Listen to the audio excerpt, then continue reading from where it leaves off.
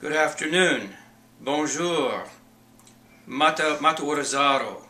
I'm Paul Stoller, and I am a professor of anthropology at Westchester University in Pennsylvania in the United States. It's my great pleasure to be invited to this special event honoring the legacy of Jean Rouch, who passed away roughly 10 years ago. I first met Jean Rouch in 1976 in the hallway of the Institut de Recherche en Sciences Humaines of the University of Niamey. Since that time in 1976, we maintained contact, became close associates, and he had a profound influence on my own approach to anthropology. 5 years ago, I came to Niamey around the 5th anniversary of his death in 2004, when I got news that he had died in a car accident in Niger. I was very, very saddened. The world had lost a great pioneer in visual anthropology and documentary cinema. And I wanted to retrace some of my steps in Niger and come back to Niger roughly around the time of the 5th year anniversary of his passing. And so I did. And when I came back to Niamey 5 years ago, I went to places that Rouch had showed me early on in our relationship in the 1970s and the 1980s. So one of the first places I went to was the street that he had constructed as a civil engineer in the 1940s that led from the Niger River to the Grand Hotel. I also went to look at and hang out at the Hotel Terminus, which Rouch had informed me was supposedly the end point for the great railroad that was going to connect Dakar and Niamey, which of course was never completed. But the terminal point was where the Hotel Terminus is situated. Finally, I went to a place in Niamey called Dongo Tundi, Dongo's Rock. And Dongo Tundi is a spot where in the past spirit possession ceremonies honoring the great spirit of the Songhai Dongo, the spirit of thunder, were celebrated during one of the main spirit possession ceremonies called the Yenandi, or the cooling off ceremony, a ceremony that is performed to bring on the rains and the planting season. And so I went to Dongo Tundi, and for each time that I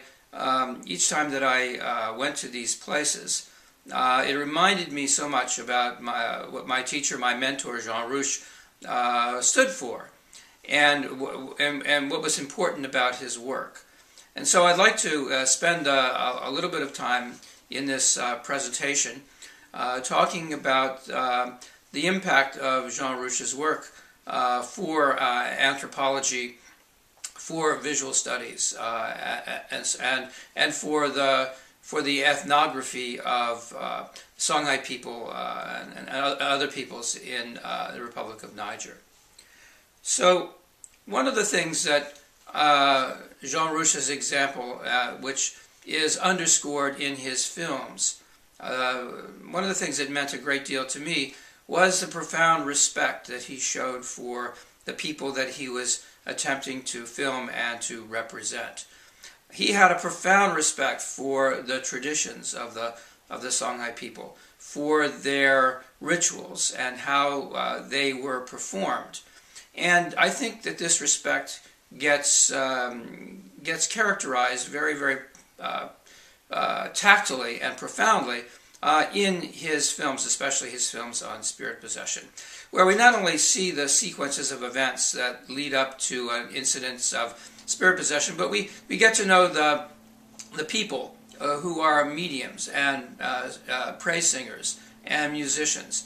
And they are portrayed in a way that is really quite extraordinary, in the sense that you get, as a viewer, you get a sense of their great pride, their great honor, and the burden of their responsibility as participants in spirit possession, the consequences of which, of course, have real-world consequences for life in the Sahel, bringing rain, dealing with illness and sickness, dealing with jealousy, dealing with issues of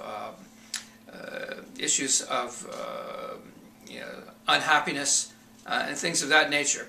And so you get a real sense of that profound responsibility that members of Spirit Possession Troupe engaged in through the prism of Jean Rouch's films. So respect is really one of the hallmarks of his cinematic work, and also it is something that sort of said an awful lot to me as an anthropologist, that that if following his example in my own work and the work of other people who have been influenced by Jean Rouch, that we try to produce works that underscore our respect for the traditions of the people that we are trying to understand and trying to represent. So respect is one thing.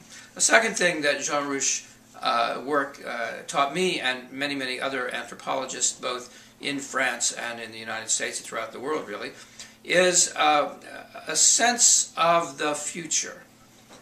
His work in film underscores the profound importance that he placed, and many traditional African peoples placed, on the future. And for him, I think he tried to produce films on spirit possession, on sorcery, on the various other aspects of cultural life among the Songhai people as well as the Dogon of Mali, that would, as one of my teachers put it, produce a work that will remain open to the world. That is to say, a film that, even though it may have been shot 50 years ago, still has relevance today for people who view it today. And so, if you can say that you produced a film, as did Jean Rouch for many of his films, that is still being discussed many years after it was made, still having an impact on people's lives, then that is a true test of greatness, as far as I'm concerned. And at this, this sort of festival honoring the legacy of Jean Rouch 10 years after he died, the projections of the films that have been scheduled really do sort of reinforce the notion that his films are still relevant, and that his films are films that trigger important discussions and important revelations. Rouch once told me, he said, well, it's important to produce films that honor the past and enable the people of the present to rediscover their past. And so his films sort of meet this really very important criteria for remaining open to the world.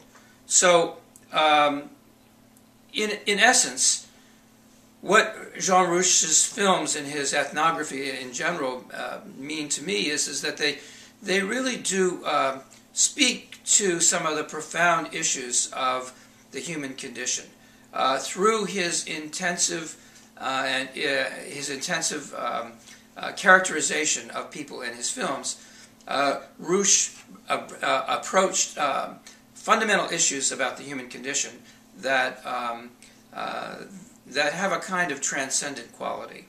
And so his films speak to such issues as love and hate, fidelity and betrayal, courage and fear. And these are the real foundations of what we call the human condition. And therefore Jean Rouch's films, in large measure, underscore those kinds of themes, and that gives his films and his legacy a staying power that will guarantee that his work and his ideas and his consciousness will remain with us for many years to come, having an impact not just on the people today, but for the generations of the future. Thank you so much for your time, and I look forward to the roundtable discussion that we will have this afternoon. Thank you again for inviting me to participate. Thank you.